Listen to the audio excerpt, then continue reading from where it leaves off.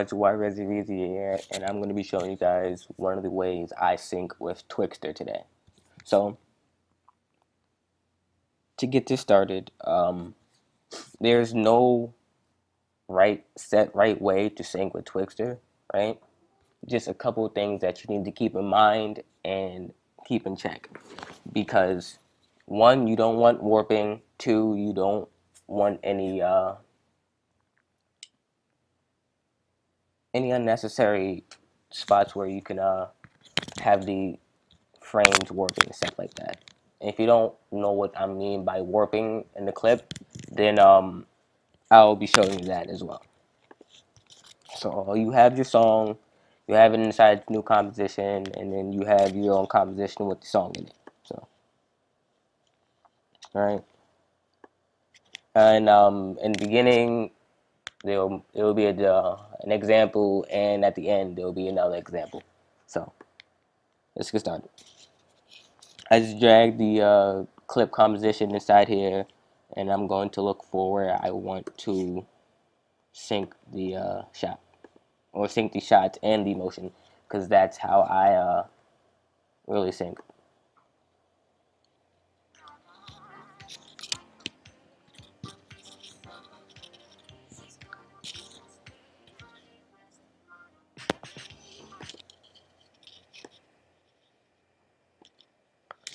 I'm going to start there.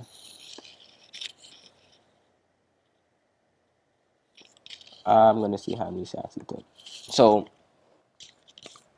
what I like to do when I'm syncing with Twixtor is I like to count how many shots he's taken,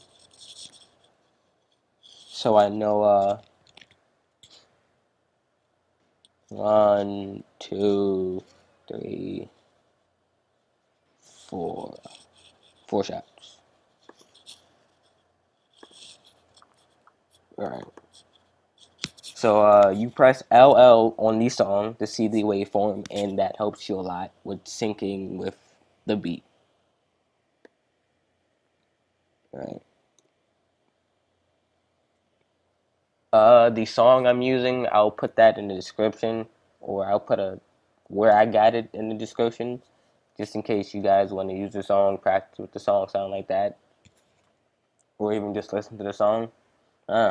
Do what you want with the song. And the song is "Work Your Body" by Funk whatever. I don't fuck. I'll just put that in the description. All right. So first, just turn off the I button to hide your clip. Right.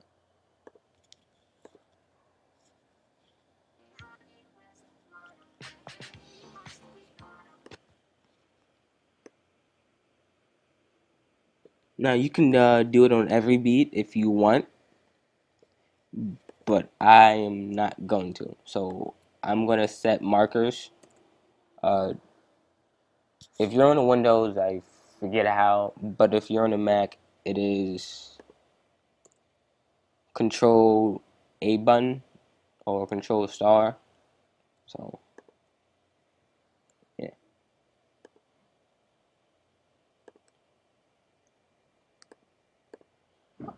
uh,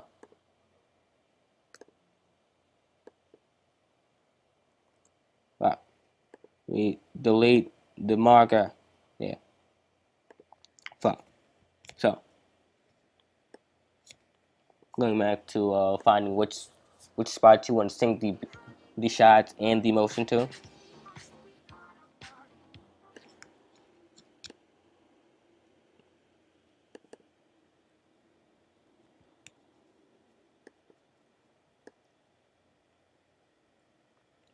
Now there's no wrong way to do this, really. So you can import your gun sounds, or you can wait till after you want to import your gun sounds, but eventually you will have to import your gun sound, so I just do it now. uh Rifles, use one.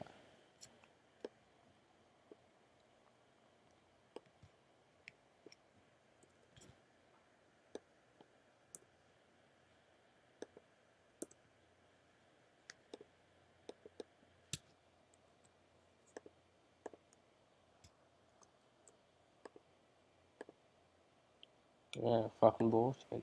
Fuck. So I'm gonna put the first shot right there, or let's see,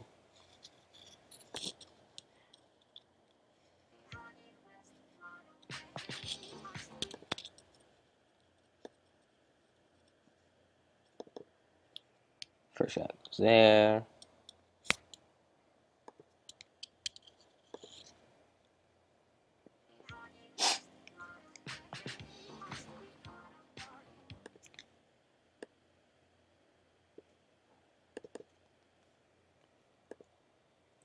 Just knowing where I'm going to put the sinks helps a lot,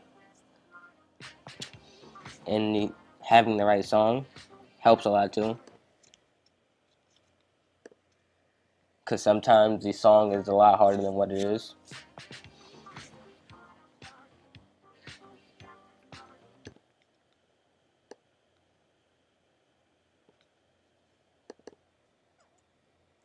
Alright, so I'm just gonna speed this up real quick. So, yeah. So, I'm back, and I forgot to uh, hit the play button again, so I was talking to myself like a fucking retard. But yeah. So what I did was I made the markers where I wanted where I wanted to sync motions or sync effects or stuff like that, which is what markers is helpful to do, right?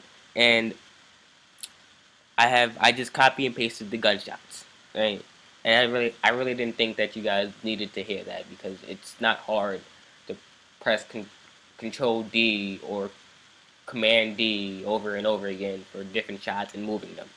That's it's not hard. You can do that. I'm sure you all can do that. If you can't do that, then you have no nipples and you have a fat neck. All right. So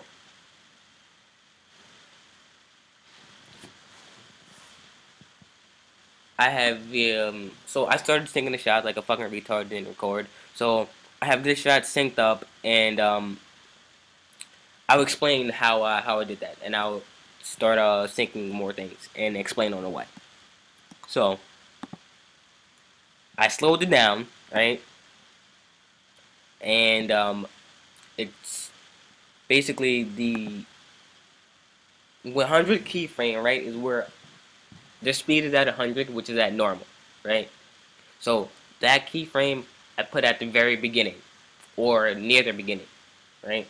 And I trimmed and moved the clip over to where I wanted to start. If that's um, if that's understandable.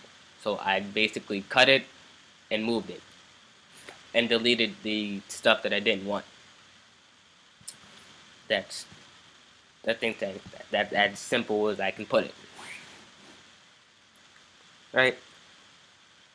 And I slowed it down so it over here it's at like 49, but like right here it's at 50. So yeah, I slowed it down, right, and it is moving slowly and slowly, and bam, right, and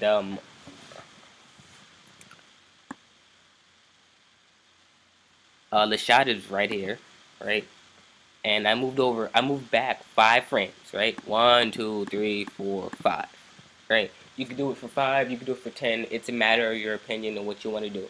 And as you can see, there's warping right there, right. That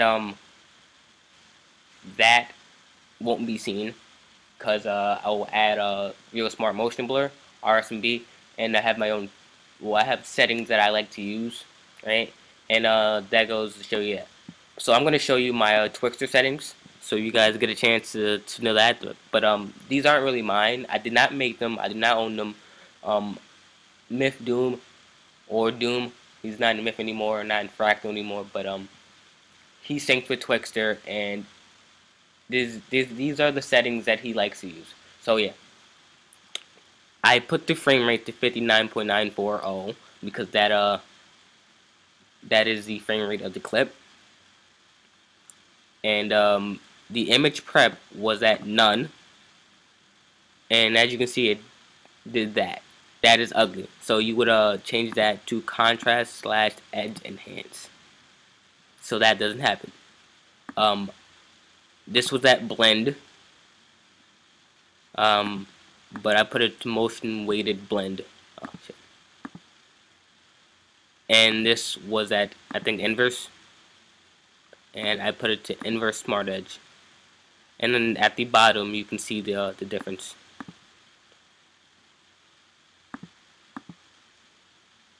I put the main BG layer settings to the sensitivity to 100. That's it. That's all I changed. So yeah, and then yeah, so I started syncing a little bit, and this is what I came up with. So one way to make warping not easy to be seen is if you add, well, first off, you need to know when to slow things down and everything. So to the stuff like that, you're gonna scale it up, so you won't be able to see much of that. So that this right here is an excellent place to Twixtor. And so what you can do is if there's a small gap between shots, right? You slow it down, and then you speed it up only a tiny bit.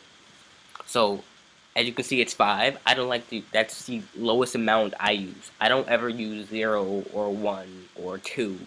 I don't use them because there's like almost no motion. But with 5, with the speed at 5, you can see the motion somewhat, and it makes a tiny bit of a difference. And I put 5, and yeah, and then here's the next marker that I wanted to sync the motion to.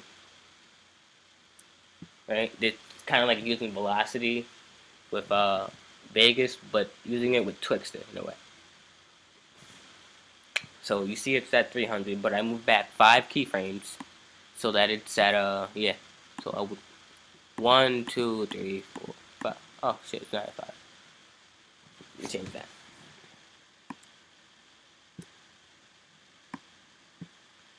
And change that to 320.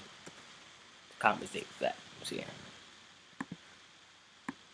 5 keyframes before, blah blah blah, and I always move 5 keyframes back. Always.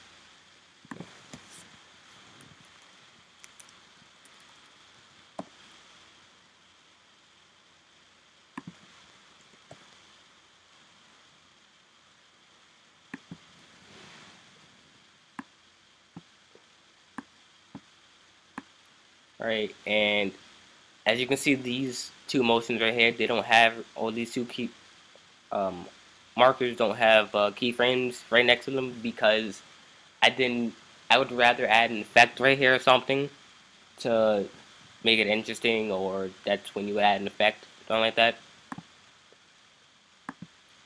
But I sync first and I map out where I want to add effects, stuff like that. I don't add effects just as I'm syncing. And the last shot is quite far away, so I'm gonna sync these two motions over here. 1, 2, 3, 4, 5. Put that to like 90 or 100. That's your choice, and it's kind of far away, so I'm going to change this to about 500 or 600, seeing how fast or how much he moves, and moving this over quite a bit so that he moves pretty fast.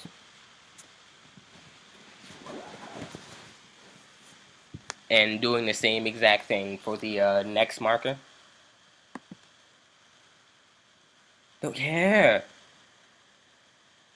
1, 2, 3, 4, 5, and changing this to about 90 again, so he keeps moving, and changing it to 600. And again, a lot of editing is trial and error, so perfect. and I cannot tell you where to set the ending marker or ending keyframe, I should say, for after you jump the beat, because it's a matter of personal preference. You're not going to get that without trying something or fixing it, stuff like that. I'm probably going to go back into fixing this. Maybe not, maybe it really does depend.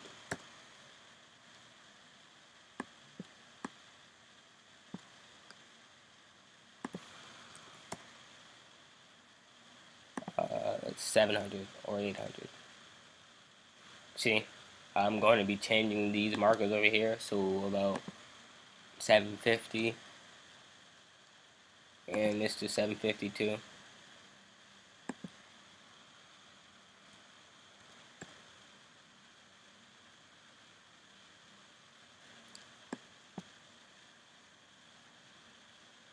And as you can see, it's for this one it's too fast. So I'm gonna slow it down, make it at like uh, 400, 200. I kind of want to make it kind of fast, so I'm gonna put this to 600 and see what that does to this one. And editing is, as I said, trial and error, so you're not gonna probably get it the first try with the correct settings that you like. So gotta try things, switch things out. Alright, that's the only way you're gonna get used to it. You gotta practice with it. And this is the last shot.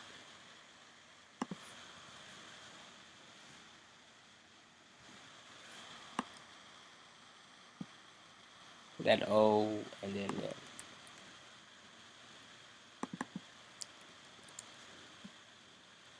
I put I have my own real smart motion blur settings that I like.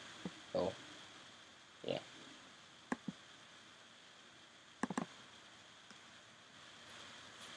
And yeah, that's how you would sync with Twixtor. But what you also want to do is scale it up. This is all about what you like. If I'm editing an episode, I'm not going to scale it over 115. I just say because you can barely see the feed like that. I mean, like you can if you want. I mean, I personally use one between 105 or between 103 and 111. Really, those are the only settings I like. And if I'm doing an OCE or a mini edit, I would probably put it to 114 or 113, something like that. Because you really don't want to see the the feed and mini edits because it's about what you do in the edit. All right, I'm gonna put this to about 107, and I'll just do a sample of what I do for pan cropping. Just yeah.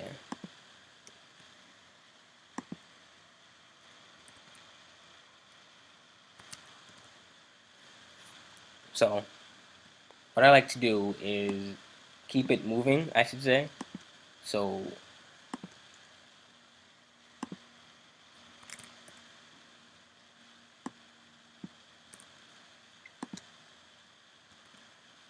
what I just did was I pressed S for scale, right? I put the highest marker right here, which is 115, all the way over here. I'm probably gonna change that to 113, right?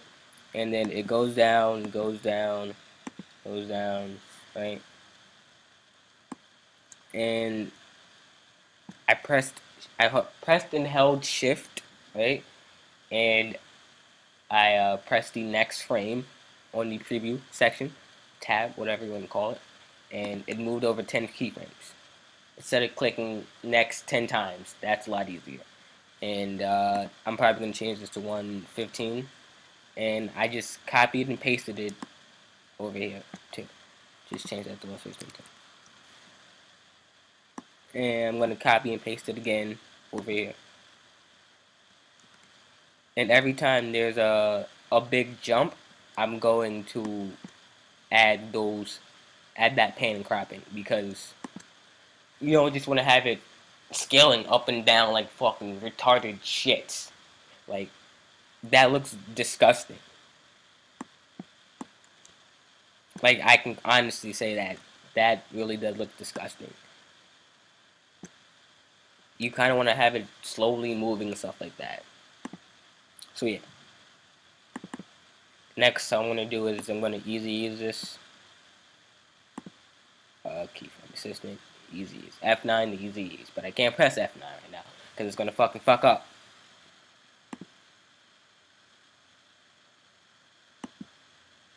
So yeah. That is how I sync with Twixtor. I'm actually going to change to 570. Sometimes when you easy as shit, it fucks up.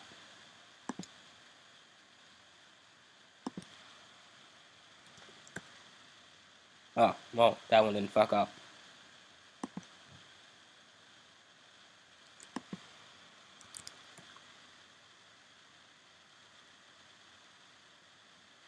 Alright, that one's fine. That one's not fine.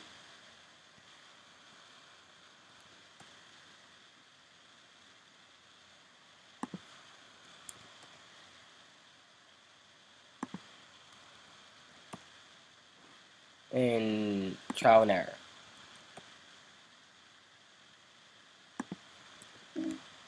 Wow. So yeah, guys. Most of editing is trial and error, and it's something that you just get used to. Like things that you, yeah, I want to put them like that.